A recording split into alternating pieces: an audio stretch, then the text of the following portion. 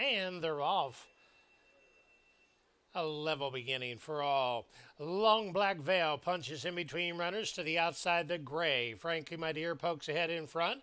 On the inside, Countless Dreams are almost three across the track.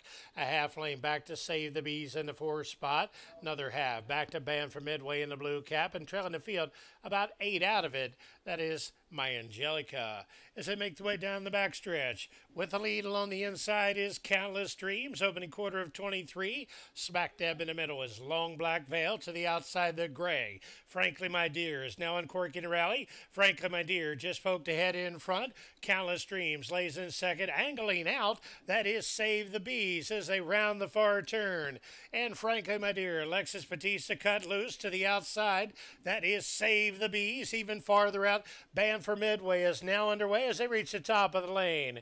Frankly, my dear is battling it out with Save the Bees. On the outside, Band for Midway is coming on. It's Frankly, my dear, down against the rail. To the outside, Save the Bees is coming on. Even farther out, that is Band for Midway. But Save the Bees and Yoel Navas goes on to win our 7th feature race.